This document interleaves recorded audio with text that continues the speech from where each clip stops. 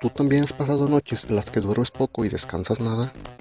¿Se te ha ido la noche en múltiples despertares y envidiando el descanso de una bella durmiente?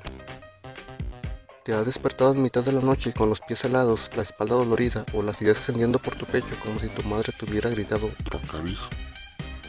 Pues quédate a ver las soluciones para tus pesares.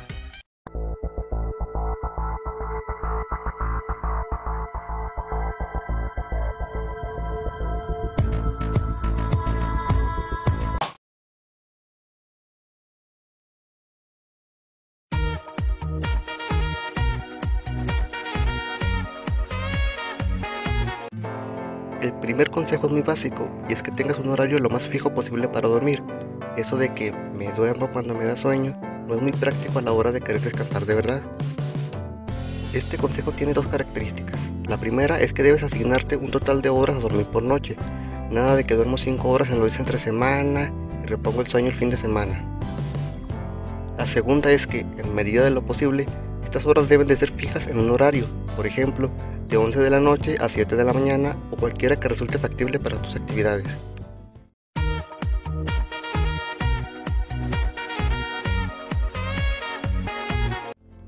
Nunca antes, de verdad, nunca antes. Tampoco leas en la cama, ni veas televisión, ni comas en ella. Alguna vez leí en algún sitio que si solo vas a la cama cuando ya estás dispuesto o dispuesta a dormir, tu cerebro sabrá que siempre que vayas a la cama debes dormir y se programará para hacerlo. Cepillar dientes, dormir, espera, ahora sí, dormir.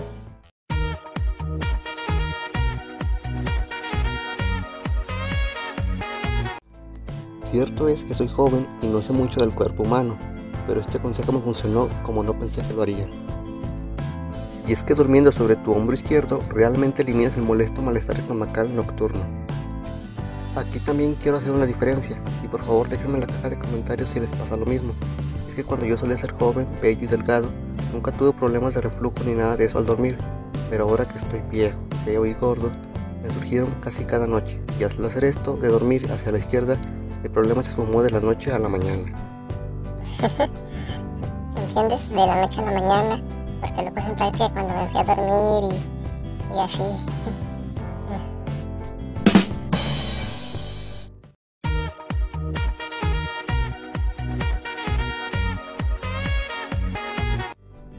Esto para evitar que tengas que levantarte en medio de la noche para ir al baño.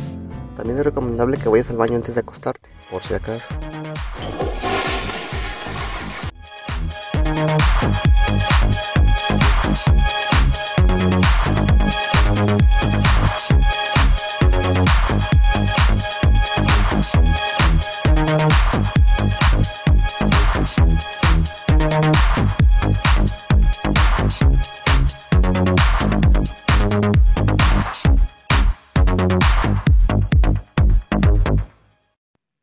Lo de gordo y feo era broma, no vayan a creer que yo, bueno, sí, soy un poco llenito, pero de mi cara, mi mamá dice que me veo bien,